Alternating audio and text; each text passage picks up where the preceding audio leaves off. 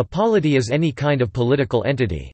It is a group of people who are collectively united by a self-reflected cohesive force such as identity, who have a capacity to mobilize resources, and are organized by some form of institutionalized hierarchy.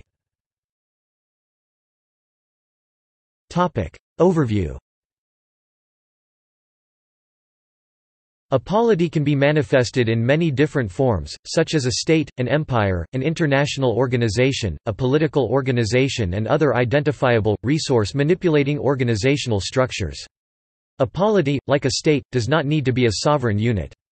The most preeminent polities today are Westphalian states and nation-states, commonly referred to as nations.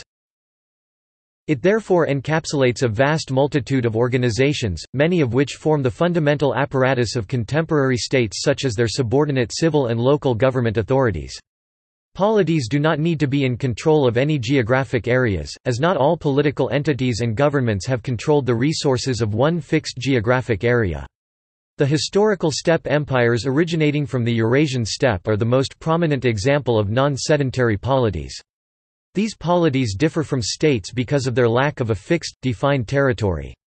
Empires also differ from states in that their territories are not statically defined or permanently fixed, and consequently that their body politic was also dynamic and fluid. It is useful, then, to think of a polity as a political community. A polity can be defined either as a faction within a larger, usually state entity or, at different times, as the entity itself. Kurds in Iraqi Kurdistan, for example, are parts of their own separate and distinct polity. They are also, though, members of the sovereign state of Iraq, which is itself a polity, albeit one which is much less specific and, as a result, much less cohesive. It is therefore possible for an individual to belong to more than one polity at a time. Thomas Hobbes was a highly significant figure in the conceptualization of polities, and in particular of states. Hobbes considered notions of the state and the body politic in his most notable work, Leviathan. In previous centuries, body politic was also understood to mean the physical person of the sovereign, emperor, king or dictator in monarchies and despotisms, and the electorate in republics.